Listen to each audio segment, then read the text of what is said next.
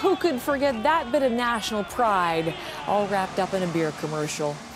We love relationships with symbols and stereotypes in this country, especially hockey. Maybe that's why this is the dress that has everyone talking today. There's Miss Canada in the costume portion, the national costume portion of the Miss Universe pageant. This was on Wednesday night down in Florida. Unbelievable scene. We're going to talk about this a little bit more, but since everyone is talking about it and the splash it's making on social media, we had to go right to the mastermind behind the creation, and that is designer Alex Kavanagh. Alex, good morning. Good morning.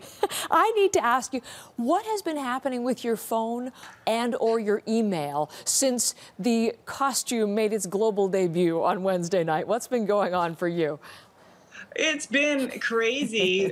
Chanel is still obviously in Florida at the pageant, so of course people are trying to contact someone about information about the costume, and it's been me. It's just phone ringing off the hook, Twitter's gone, explosion, you know, it's just, it's been nuts. I bet it has. We're going to talk to Chanel later this morning, as a matter of fact, but we wanted to talk to you first. I'm going to bring up a close-up so the people at home can follow along in case they haven't seen it, in case they're the only people in the world who haven't seen this. Describe the features of the costume you designed, Alex.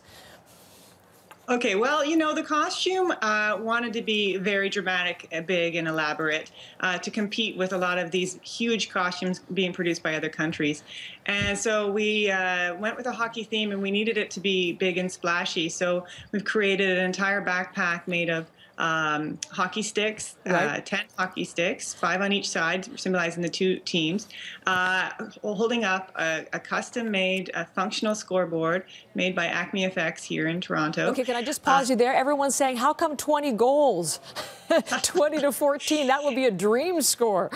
Well, this is it. It's not a realistic hockey score. It's because Chanel is the reigning Miss Canada 2014. Aha, there you go. There's the explanation. Okay, keep going. There's a hockey net in there, isn't there, too? That is it. So the panniers, the shaped crinoline that's under the dress, is made of a hockey net.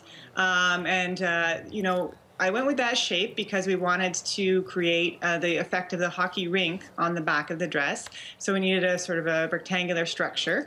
And it just lent itself to become a hockey net, which was a really fun detail to add in there. Unbelievable. Stylized boots. She's got the whole thing. The Stanley Cup has a bit of a tiara there. It's pretty incredible. Okay, why hockey? Why hockey? Why hockey? Well, yeah. You know what? Chanel really wanted to portray something that was very Canadian. And we looked at a ton of different references from iconic brands, people. Tim Hortons? Double-double? Tim Hortons was in the mix, I'm not going to lie. The Hudson's Bay. There's so many things that are Canadian. But what is something that unifies us and that is recognizable in the international marketplace? You know, people from all other countries recognize Canada through the Olympics and as a hockey nation. And we thought that was the best way to represent the country. So that's interesting. So some people are saying, hey, this is way too stereotypical. You're saying, we know it's a stereotype, let's play with it. Well, come on, it's the Miss Universe pageant. This is the thing, is the national costume is like the Olympics of costuming, right? You're there to show your, highlight the most visible nature of your country's culture. And why not hockey? I mean, I'm laughing at some people saying it's too stereotypical. Well, of course it is. That's the whole point.